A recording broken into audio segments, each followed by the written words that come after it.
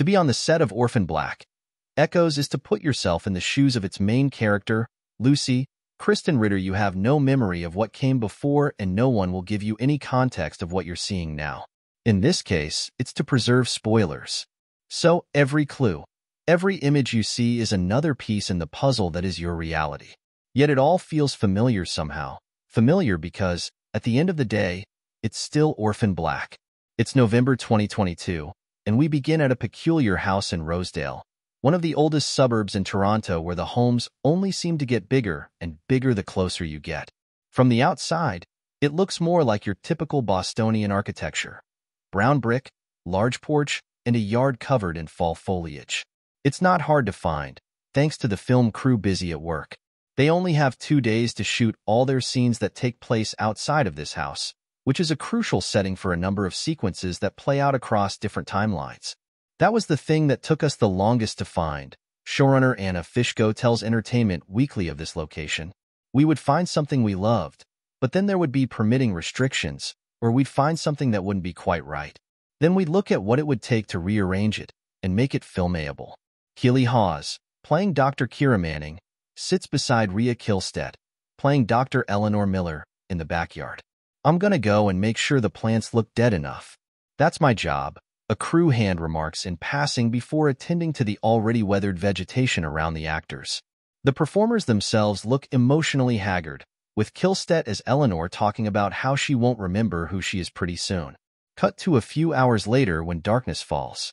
Ritter, succeeding Tatiana Maslany as an Orphan Black series lead, stands on the front porch in a red puffer jacket on an evening that coincides with a beaver blood moon, a lunar phenomenon that won't occur again for another 3 years. The scene is a vision from a different timeline. The door opens and she exclaims, "Who the hell are you?" Call it cerebral whiplash, but the disorientation of trying to figure out what the show is about feels appropriate.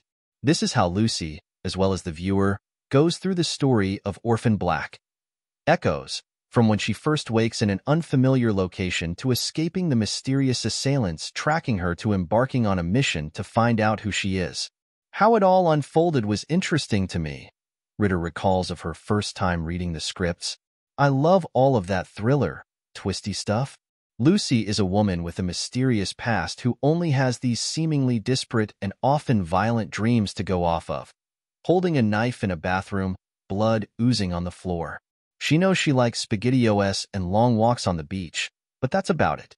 It's only when Lucy runs into a young girl, Amanda Fix's Jules, who looks oddly like her, that the show takes a turn. Truthfully, Fix looks eerily like the Jessica Jones star. It came down to 2 people, Fishko recalls, of casting the Jules role. Ritter had provided photographs of her teenage self for reference, while the showrunner adds, "We hired a facial recognition expert who does testimony for the courts in Toronto to analyze the photos of the 2 different actors and Kristen and give us some feedback." Those similarities are crucial, because they have to be prominent enough to get Lucy to question whether this headstrong teen is actually her, or rather, a copy of her. They didn't want to just repeat the original idea from the first show of having one actress play all of these different versions of herself, I think in part because Tatiana Maslany had obviously done such an incredible job, and it would be very hard to recreate that. Fishko explains of when AMC and the producers of Boat Rocker Media came to her about a spinoff. They were looking for something that could pull a lot of the same themes from the original show of identity and sisterhood and the fun of sci-fi. Traces, or rather, echoes, of the original remain, however. The series is largely set in Boston in the near future after the events of Orphan Black. Framed photographs of Cosima Niehaus, one of the many clones Maslany portrayed in the first iteration, linger on a coffee table in one particular set. There's also a photograph of Felix Dawkins, Jordan Gavaris, the foster brother of Sarah Manning, another of Maslany's clones. So it's safe to say that there is a direct line between both sci-fi dramas. Fishko toyed with bringing back Maslany in the flesh for a cameo appearance, but time wasn't on her side. It was ultimately a little bit about schedule and availability because she was working on something else, but we definitely had conversations about it and thought about it a lot, she says. There was even a version of one of the episodes in the back half of the season where we tried to actually have her come back, but then it was logistically not possible. Perhaps it's for the best.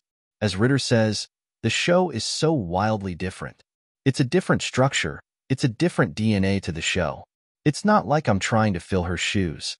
Going into the writer's room, we talked a lot about how we can make something that didn't require a new audience member to watch all 5 seasons of the original Orphan Black, Fishko says.